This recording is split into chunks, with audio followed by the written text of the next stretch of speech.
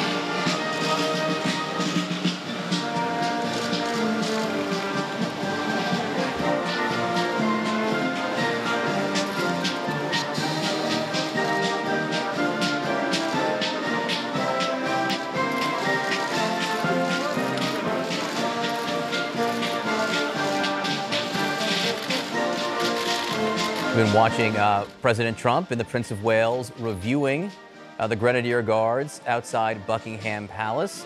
You've been listening to U.S. military songs. As Max Phosphorus pointed out, this is really about the military bonds between the two nations. And Max, just a couple of things here that are notable. Number one, people will remember that 1 year ago in July of 2018, when they reviewed the troops, it was President Trump with Queen Elizabeth. This time, he's doing it with the Prince of Wales. Is there significance in that, Max? Well, I suspect the Queen might have got a little involved here on behalf of President Trump, because by allowing Prince Charles to take the president forward, there's a very clear seniority line there. So President of the United States would obviously be senior to the Prince of Wales, so he would go first. There wouldn't be the confusion that we had last time where he didn't know whether he should go before the Queen. So I suspect the Queen would have been involved in that decision to let the Prince of Wales host him. Also, you know, it's quite unusual perhaps that the president would speak to members of the Guard, but you can see the senior member of the Guard, they're introducing him to members of the Guard, and that's because what they're trying to do here is really celebrate those US ties, and there are several individuals within this troop who have US ties. So the tourist on parade there is someone called Joshua Young Hastings. He's from the UK, but he actually went to an American university on a football scholarship. We also have Robert Spilling, who was born in St. Louis, Missouri, but has actually had a British father. He served in the American military, but also the British military. So very cleverly, they're accentuating the ties between the UK and the US and avoiding all of the divisiveness you were hearing about politically earlier in the program. That's so interesting, Max. It is so interesting that, I mean, you have been our fly on the wall to be able to not lip read, but certainly tell us what that exchange of pleasantries, the context for it. And I think that, I mean, correct me if I'm wrong, it's unusual for the Guard to speak back. You know, the fact that President Trump is going up and asking them questions, they're probably not accustomed to that. I have to give him 10 out of 10 for that performance. This is a performance. This is part of ceremonial. These are pictures which will last forever. He did it with enthusiasm. He did it correctly. And the Prince of Wales is actually very good in these situations to try to help people through. And by separating him from the Queen, they actually made it very easy. But do not be mistaken. The Queen is behind all of these decisions and is in utter control of this entire schedule. And Max, we'll now get the British national anthem, I understand. Okay.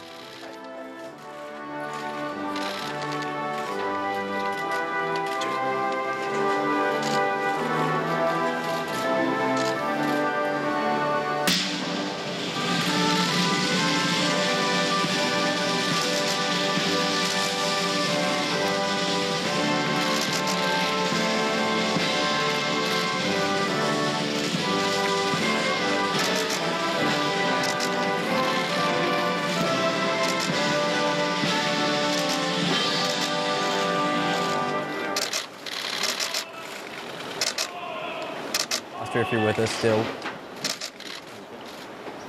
Max, one person we're not seeing today is Prince Philip, and there's a reason for that, correct? Yeah, he's retired from official duties. He's 97, so he's stepped back completely. And actually, these are the moments where she probably misses him most. He's an expert in military protocols and in military history, and he would normally have taken the president along. So he's actually greatly missed in these moments. But gradually, as time moves on, she's getting more used to this role, and Prince Charles actually is stepping in as her primary consort in these situations.